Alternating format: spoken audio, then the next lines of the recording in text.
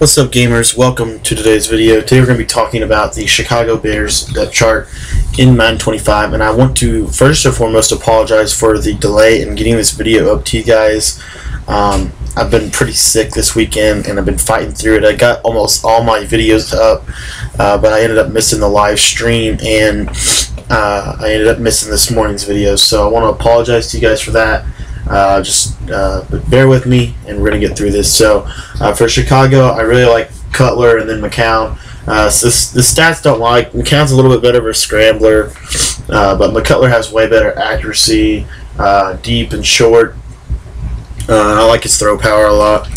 Halfback, it's really a no-brainer here, Matt Forte, but the backup halfback, I think this Michael Ford guy is a really good spellback, but he can't catch as well as Michael Bush, so you can do what you want there. Since we're going to be passing a lot, I'm going to leave Michael Bush, but if you're going to be running a lot, I would suggest Michael Ford. Fullback, we don't really use one in this offense. Wide receivers, remember we're using the Tampa Bay playbook, and I really like these three here, and here's why. And this is, in my opinion, the Bears have one of the best receiver corps in the game. Because look at the catch and traffic of the top three. I mean, that's ridiculous right there when you really think about it. I mean, it doesn't really get much better than that. And then they have this guy down here, Marquise Wilson, who's basically a miniature, a poor man's Alshon Jeffrey. So I like to put him at the 4 slot, and then I'll throw Devin Hester at the 6. And then let's just take a look here, because we talked about the 5 wide receiver spot and how we like to put a guy with good hit power tackling there. See, Dante Rosario has pretty good hit power, pretty good tackling, so we're going to set him in that 5 slot. Tight end, it's really a no-brainer here. Martellus Bennett's phenomenal. Let's take a look at all the good things that he can bring. He brings, again, more catching traffic, and more spec catch. Really nothing more you can ask for here. And then remember, we like to put tackles at the backup tight end for the kickoff return team. Linemen, I just leave the linemen as is. I auto-reorder the depth chart too at the beginning, but their offensive line's not too bad. It used to be really bad a couple years ago, but it's not that bad in the game, at least. Now on defense, we're running the 3-3-5, and the way I run the 3-3-5 is I like to have a little bit bigger, stronger guys on the line, and I like to have fast as crap linebackers. So what we like to do here is we like to take this guy Cornelius Washington and move him up to the number 1 left end spot. I really like this guy. The only thing he doesn't do well is, I believe it's block shed, right? Yeah, it's only 77, but it's still really pretty good. His hit power is really good. His pass rushing ability is really good.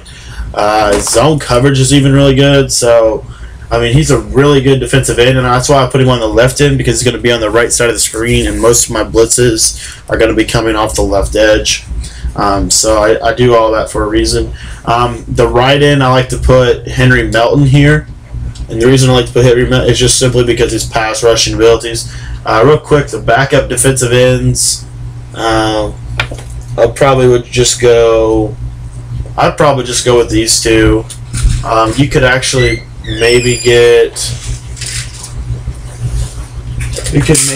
the other guy in here, but I like these two. I mean, I don't really do a whole lot with the backups, to be honest, but if I had to go, I would go these two.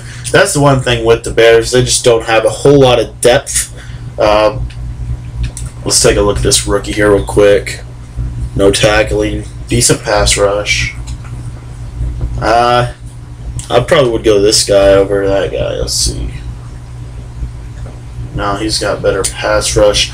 Main thing I look for in the backups is just some kind of outstanding trait that they have that nobody else has. And so you see here, he doesn't trump those two guys, so I leave those two in. Defensive tackle, your nose tackle is going to be your strongest guy. In my opinion, defensive tackles in this year's game, they basically have to stop the inside run on their own. Because we use the pass commit and stuff like that to stop the outside run.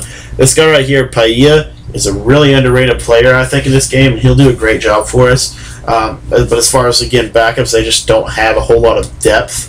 But I would just go and take Nate Collins, Actually, no, I wouldn't. I would just leave. I'd go Ratliff here, Cohen here, and I would just roll like that and hope that Payet doesn't get hurt. If Payet gets hurt, you could consider putting Ratliff where Melton is and Melton where Ratliff is, but I would hope that he doesn't get hurt. That's kind of the main thing here because they just don't have a whole lot of depth, but they're still pretty good. Left outside linebacker, this is our blitzer on almost all of our blitzes, and so that's why I like to put Julius Peppers here. I mean, you just look, the guy's just a physical beast here. Take a look at all that speed, agility. His hit power is 86. The only thing he's not very good at is block shed. It's pathetic. I don't know why.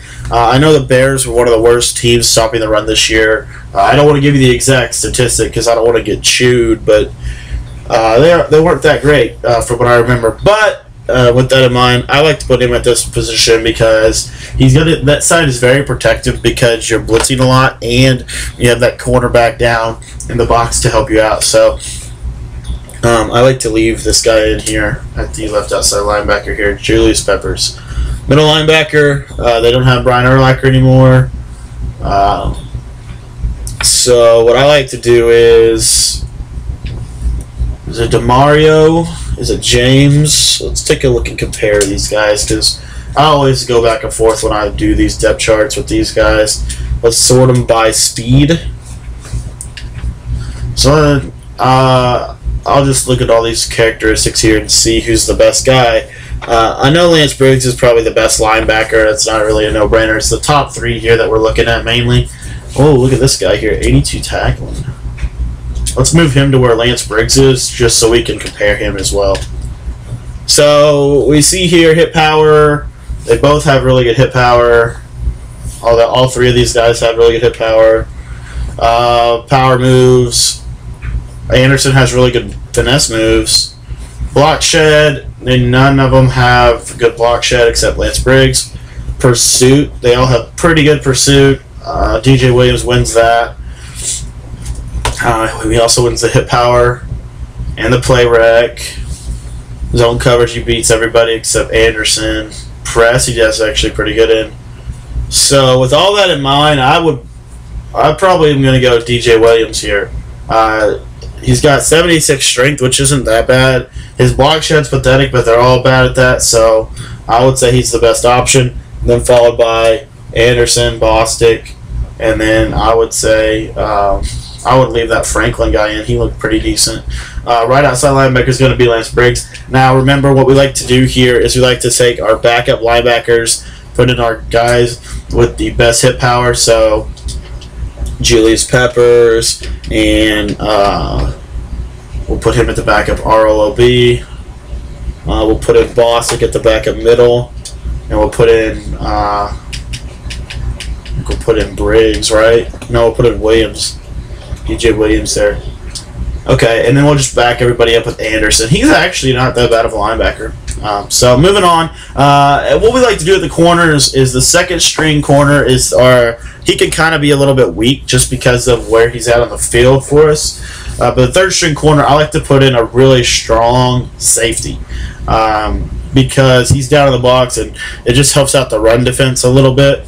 So what I like to do to start is I like to go over to zone coverage and just kind of look at all the guys that can cover in zone. So here we got Kelvin Hayden, and the threshold is kind of 80-ish. So Kelvin Hayden could cover well in zone. Okay, now we want to look at tackling. So we see we have some pretty decent tacklers in here. Let's take a look down here at these safeties. Got two really good ones. Major Wright is probably going to be that. Let's see, which one of these three is really good? This guy, Craig Stelt, has terrible coverage. Wow.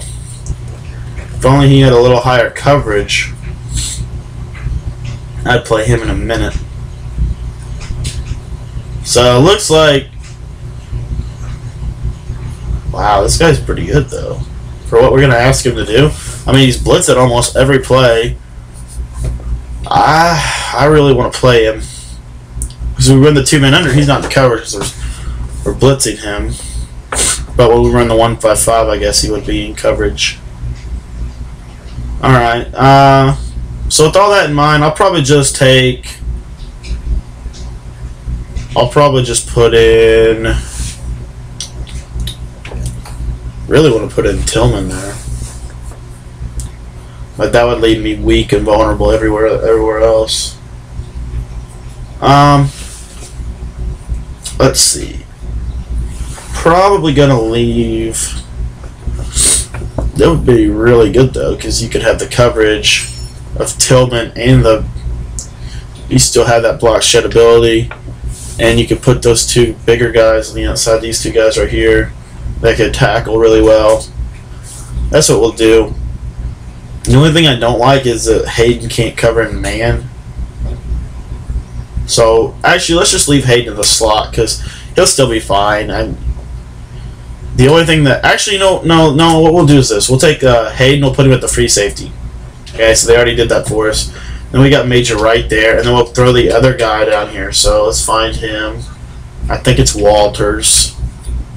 So he's got 66 tackle, 62 block. So that's pretty comparable to everybody else. 57 man. I don't really like that at all, but we'll have to deal with that. So we'll put Walters there at the 3 slot. And let's just check here.